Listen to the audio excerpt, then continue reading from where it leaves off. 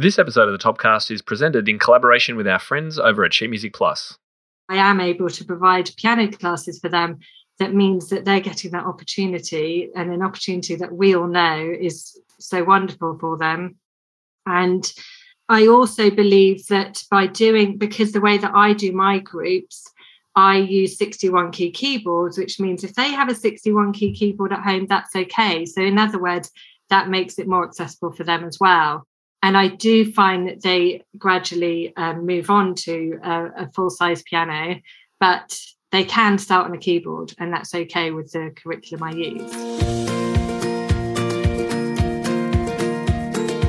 Hello there, wonderful teachers. Welcome back to the Topcast. No, I am not Tim Topham, as you may have noticed. If you haven't met me before, my name is Nicola Cantan, and I run my own podcast, Vibrant Music Teaching Podcast, and I also do some work here at Top Music. So Tim has asked me to do another one of my takeover shows here this week. We're going to be talking with Melanie Bowes today, and I'm really excited to share this with you because I think Melanie has such an interesting perspective on group teaching. Now, if you are absolutely sure that you never want to do group teaching, I want to encourage you to listen anyway. There's definitely something here for everyone, including just understanding how to differentiate things for different levels of students, and some things to do with how Melanie taught online a little bit, and bits and pieces that I think are applicable for every type of teacher. Now, if you haven't met Melanie before, let me tell you a little bit about her. Melanie Bowes is the founder of Keynotes Music, a group piano program which focuses on collaborative group learning in the foundation stages of piano. Having taught for many years as a school music teacher, plus with her extensive postgraduate qualifications in music education, Melanie has brought together all of her experience and knowledge to support teachers in delivering innovative and progressive group classes. Melanie's work in curriculum design and research into how children learn in the wider sense have led to the creation of Keynotes Music, which uses a cyclical curriculum structure and differentiated learning to ensure maximum impact on learning and the management of individual learners within group classes. So let's dive into the interview with Melanie. So Melanie, welcome to the show. Thank you very much for having me here. Oh, it's awesome to have you. So I want to start with us taking a little journey together into my imagination. So I want you to imagine that I'm a teacher that thinks the idea of group lessons sounds pretty cool. I've been thinking about it for a little while. I think, I want to teach fewer hours. I want to make my lessons more social for the kids and more affordable for parents in my community because they're struggling to pay.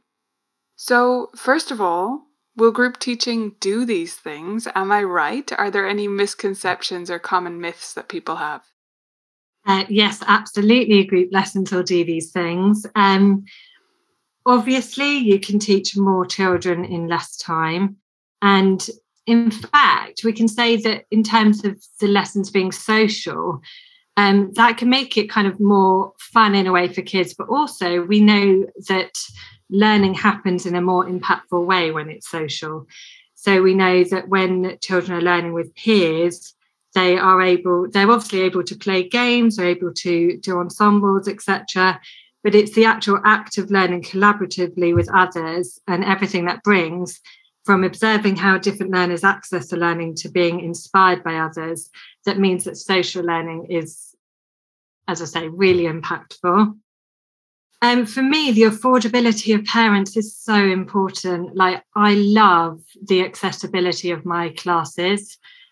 Before the pandemic, when I was teaching in a school for one afternoon and on Saturday afternoons, I was teaching 135 kids from one very small area. Now, there is no way that all of those parents would have been able to afford private piano lessons, and B, that they would have even been able to find a teacher. Can you imagine? Yeah. All of those children would definitely not have been able to find a teacher. So I was able to provide, or I am able to provide, piano classes for them.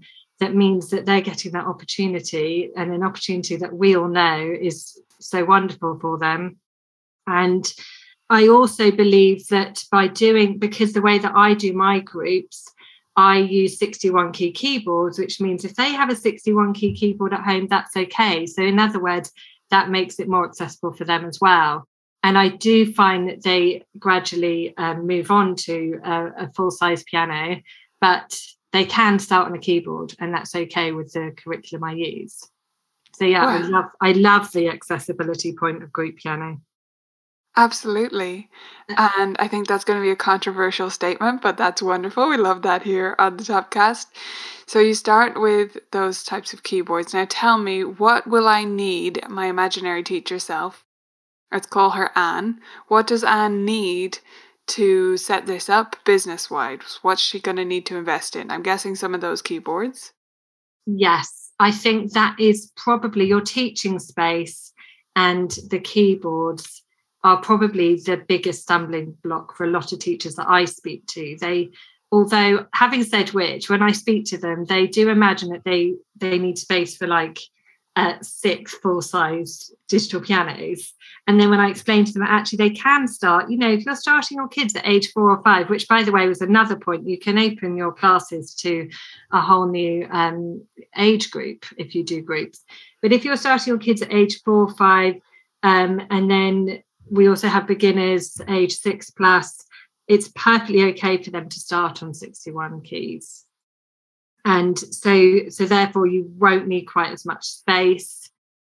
I do think they still need one each, but you can do what I did at the beginning. Was I did a kind of soft launch where I started with fewer kids than I knew I would eventually want to teach, so that I could just have a couple of keyboards.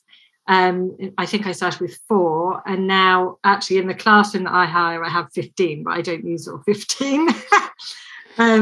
So I think a soft launch is also a really great way to kind of test it out and for you to get used to the idea of teaching groups and everything that comes with it.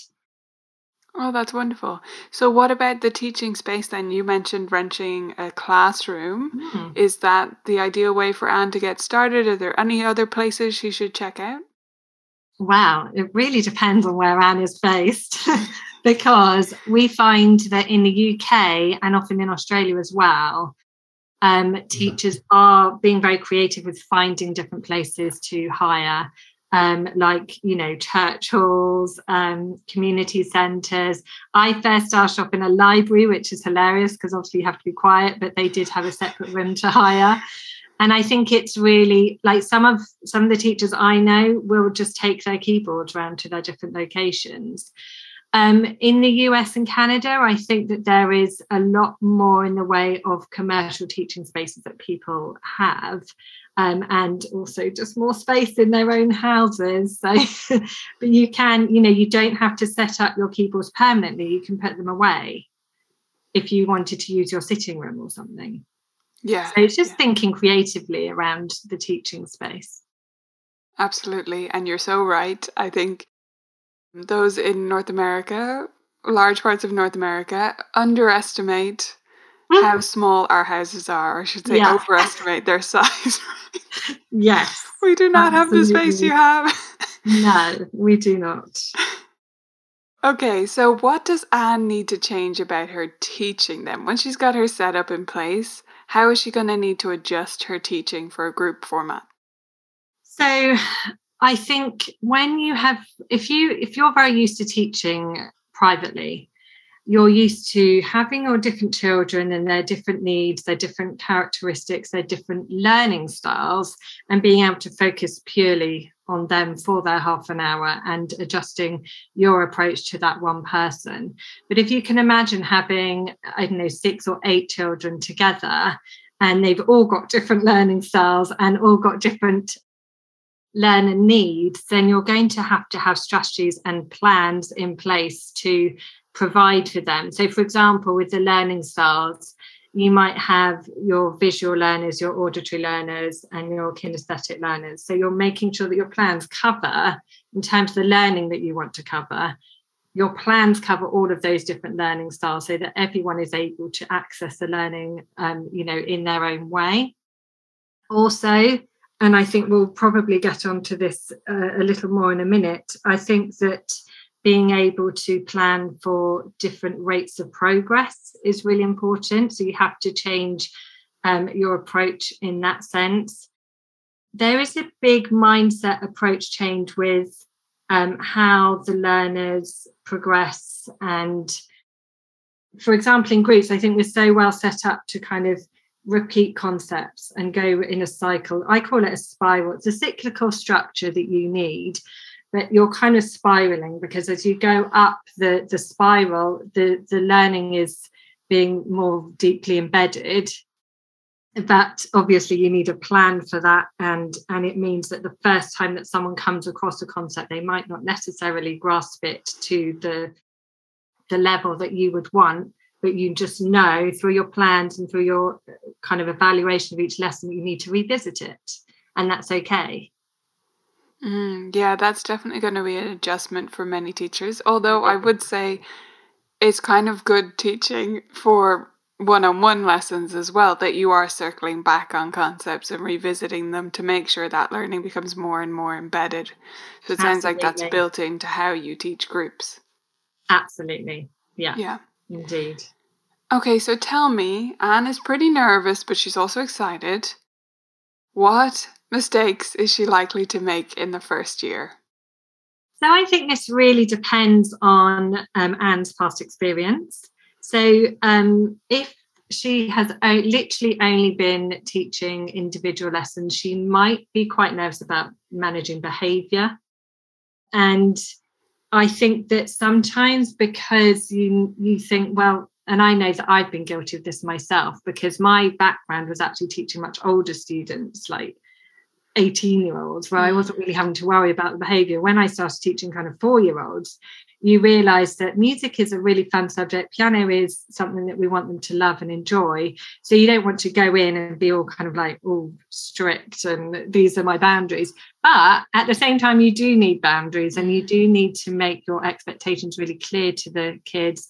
And there are little mistakes that I think teachers can make in their first year, such as little tiny things like making sure that you've got a space for them to do learning away from the keyboard, so that they're not playing around with the keyboard while you're talking and while you're doing some teacher modeling.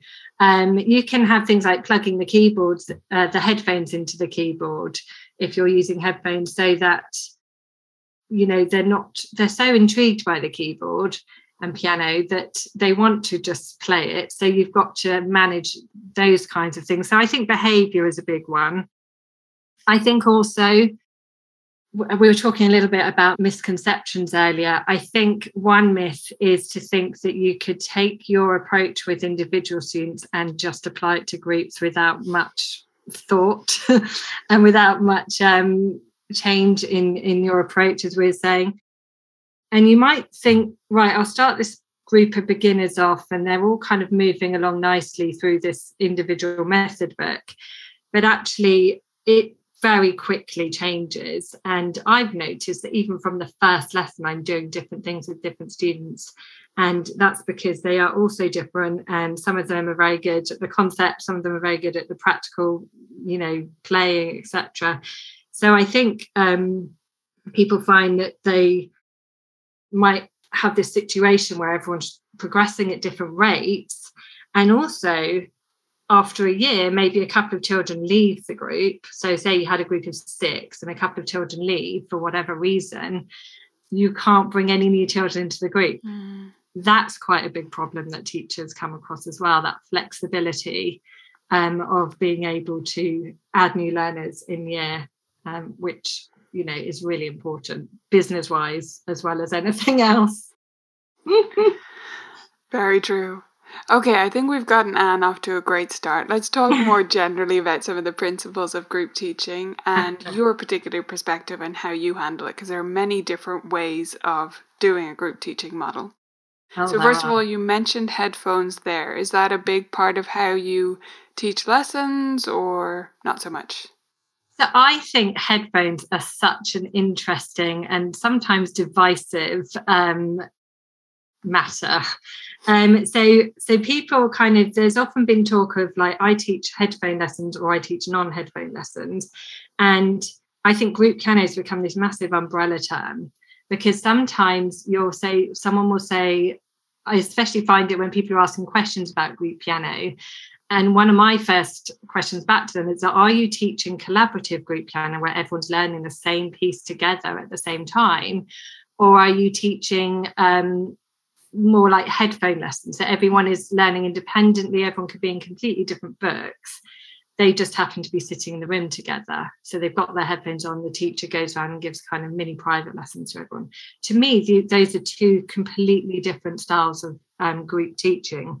So for me, so then when people see that I use headphones, they kind of assume that I'm teaching those types of lessons, but I'm not. But I think headphones are really important. And I'll tell you why. If we're kind of doing a song, so I teach the same song to everyone, and if we're doing a song together, and I do some teacher modelling at the main piano, everyone's standing around me. I call it my Julie Andrews moment, Maria von Trapp, and I'm playing a song, we're singing it, etc. Then we go to the keyboards, and we might do something all together out loud on the keyboards just to establish a learning point, that if I know that there's something particular that they might get wrong with a fingering or something, we might just do that bar or measure together.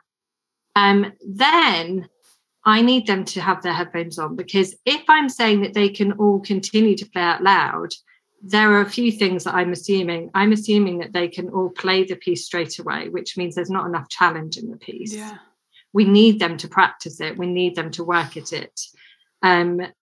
If I send a student to a keyboard and they're playing the piece, they're able to play it straight away, then I know that I haven't given them something with enough depth of challenge. So the other reason is for developing learning characteristics. I really like that group piano can develop like a sense of independence and problem solving. So they've got their headphones on and they are practicing, they're making mistakes and they are working on them.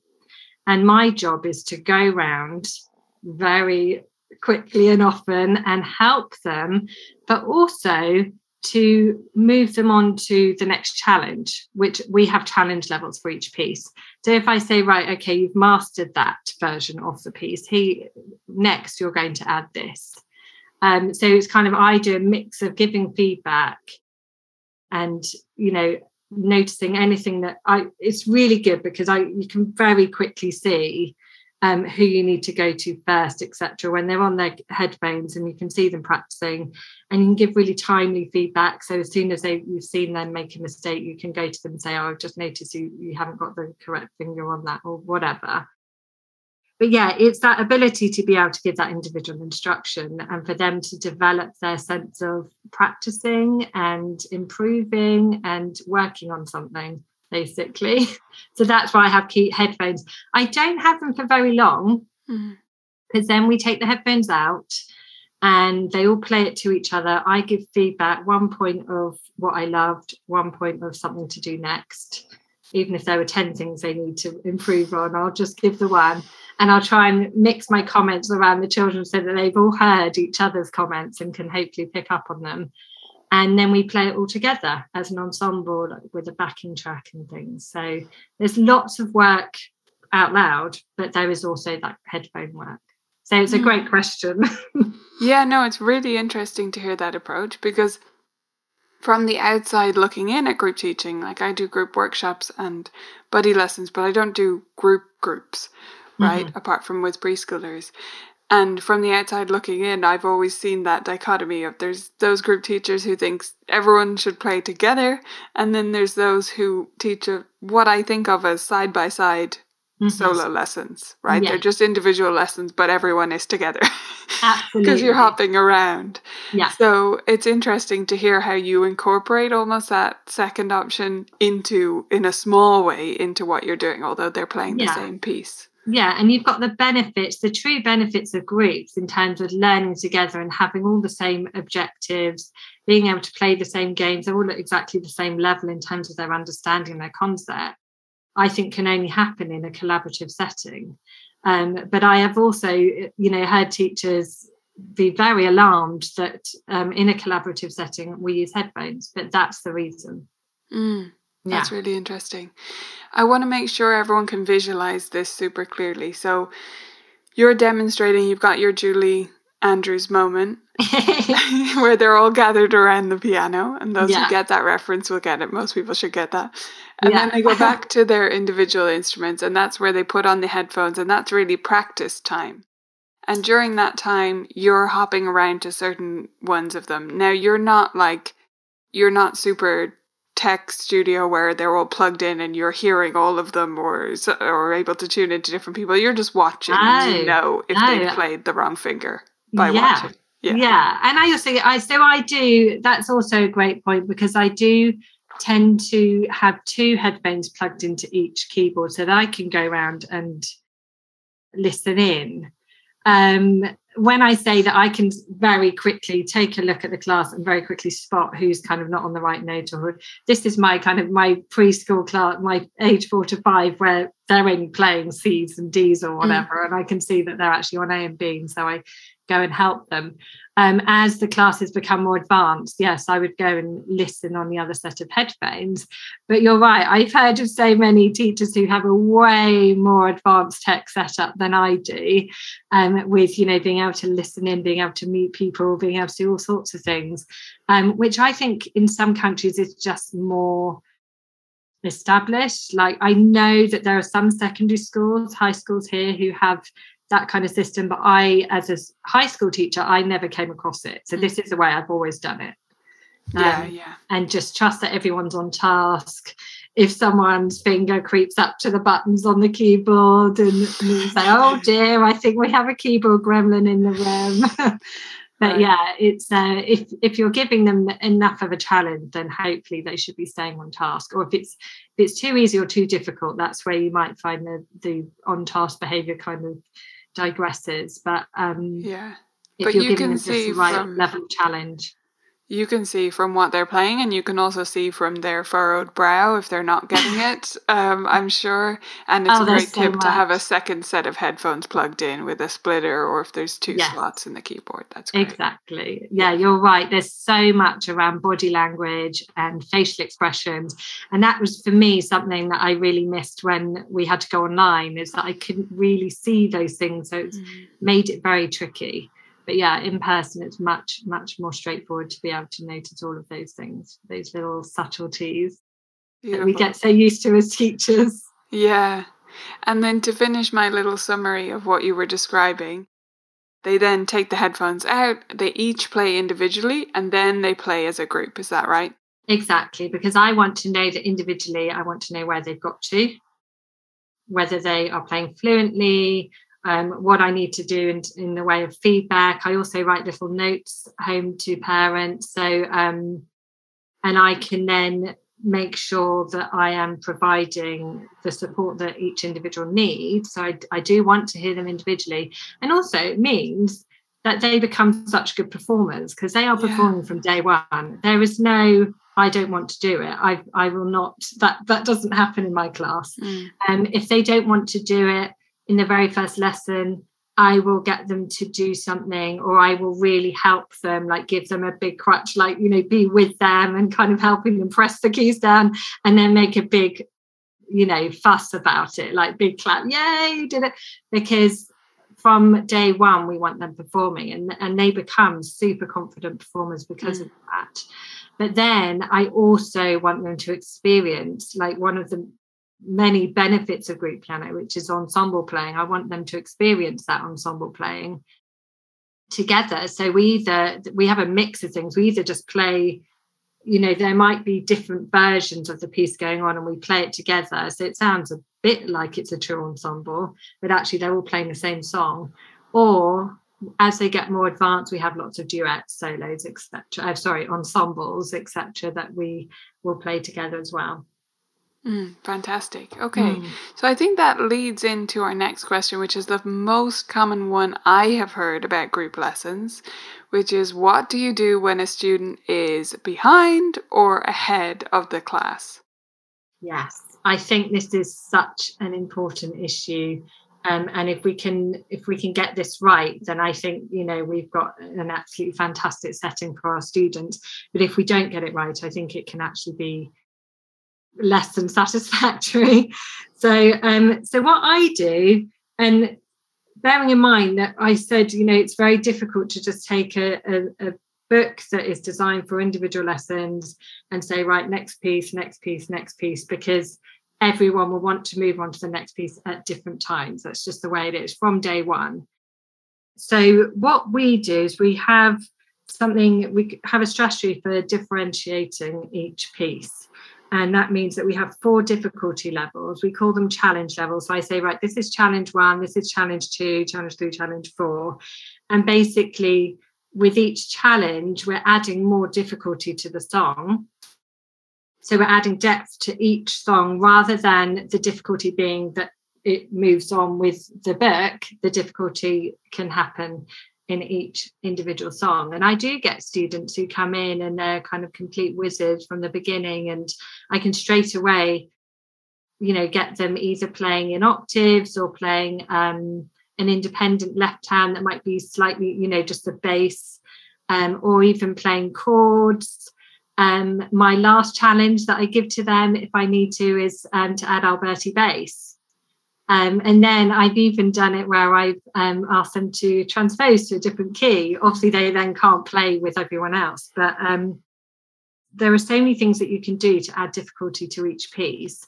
It's not so easy with some method books I've found, especially where the melody passes through the hands. But that's how we do it.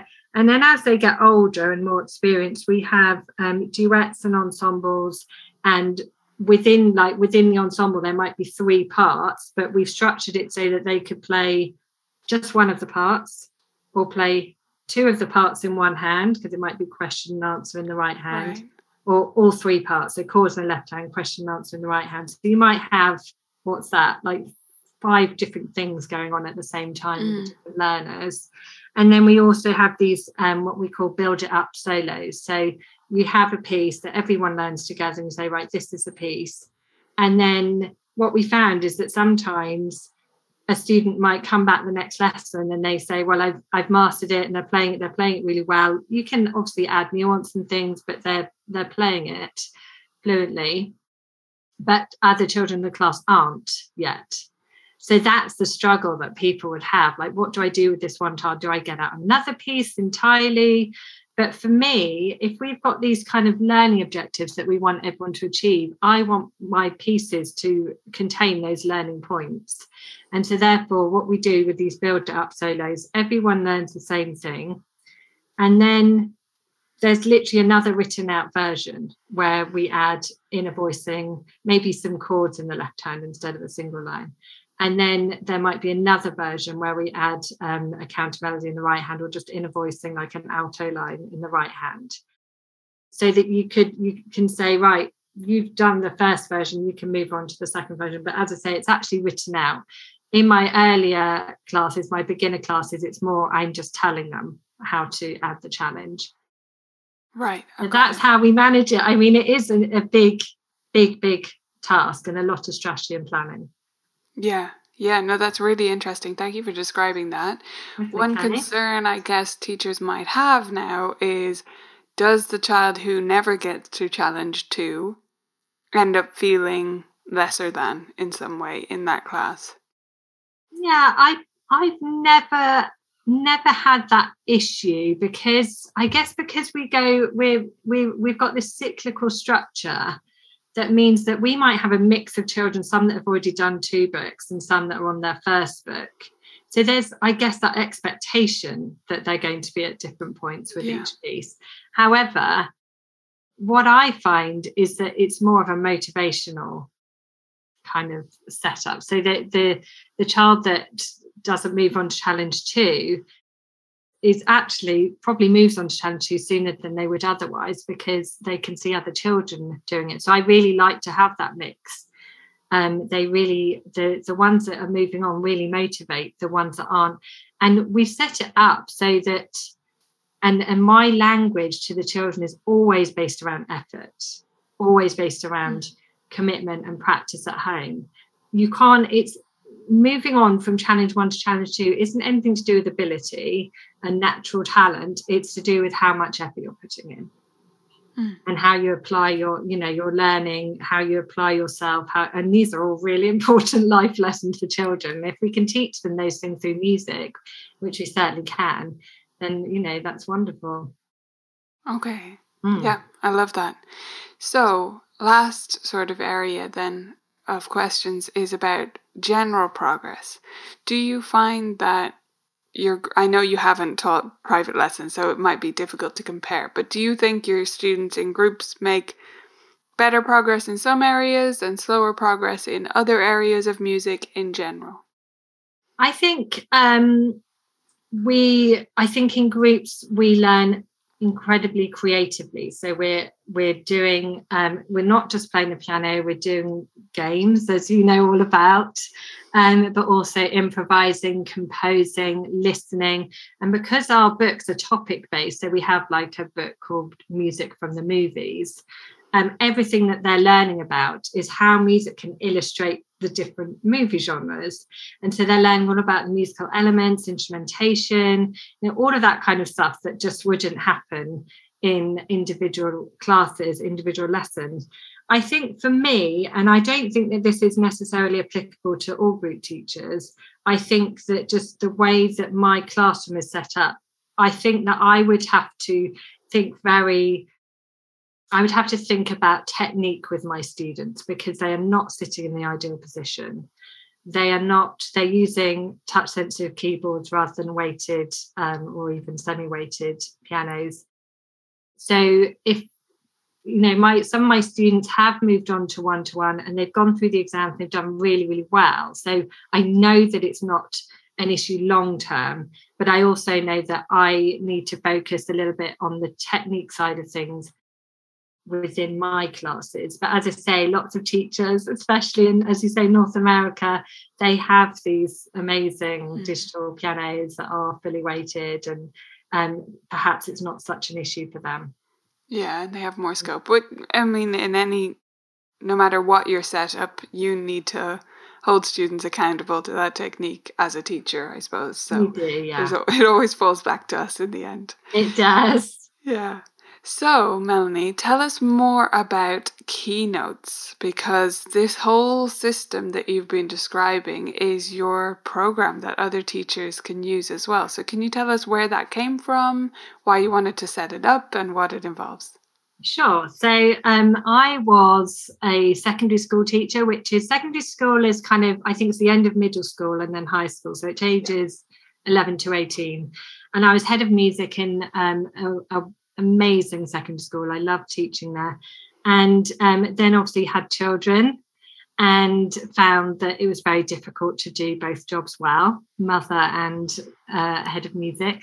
So I dropped down to 1 day a week at school and decided around the same time as this, my own son started doing cello lessons. And I really felt as a mum that the younger you can start, the better. But you can't just start with anyone at age 3 or 4, because it's very difficult to teach a very young student one-to-one. So we enrolled him into with a Suzuki teacher. Suzuki do privates and groups, as you may know. And around the same time, I was telling his friends' mums that Reuben had started cello lessons, and they said, "Oh, my child loves music," because most parents know that their children respond to music, and we have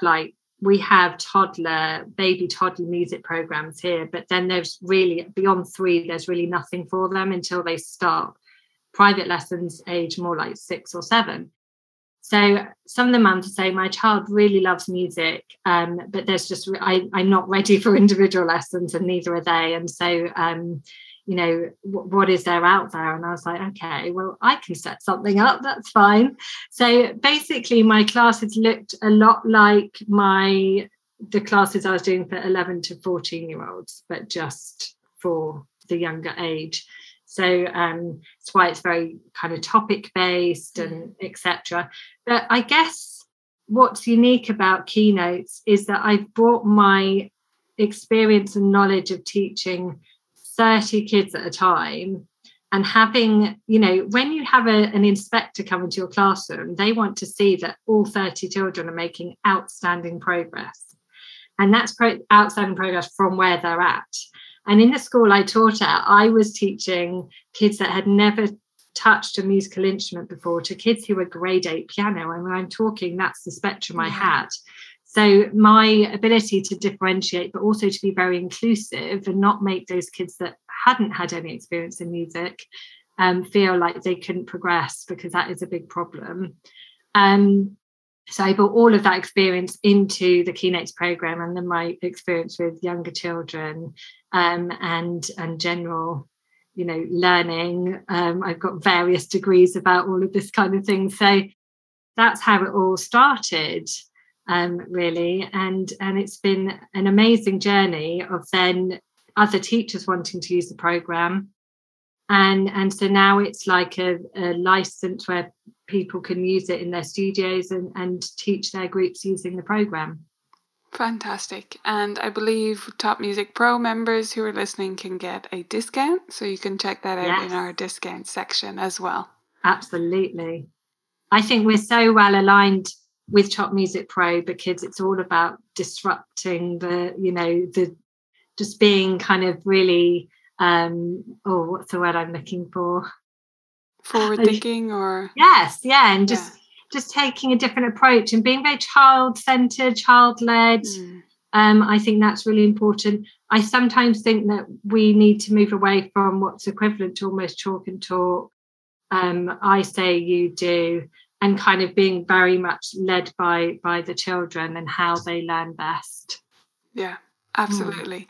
Thank you so much for giving us this overview of group teaching and your philosophies on it. It's been really interesting to hear about. Can you tell us your website so people can find more about Keynotes? Sure. It's keynotes-music.com. Beautiful. And of course, the link will be in the show notes as well. Thank you so much, Melanie. You're very welcome. Thank you for having me. Thank you so much for listening to this episode today and staying with us, even though it's not the usual Tim show today. I hope you enjoyed this break in the structure and a different voice in your earbuds. If you did enjoy the show, of course, we'd always appreciate a review on Apple Podcasts or wherever you're listening. And I hope you'll join us back here next week. If you want to connect with me, if you have a question for Melanie, we are both available inside the Top Music Pro forums for members, or you can find us on Facebook. Just tag us in the Top Music group. We'll see you there. For more information about this episode and to find out how to enhance your own teaching, visit topmusic.co. You'll find everything you need for your studio, from lesson plans to cheat sheets, quick win teaching ideas, and guides on how to build your teaching business.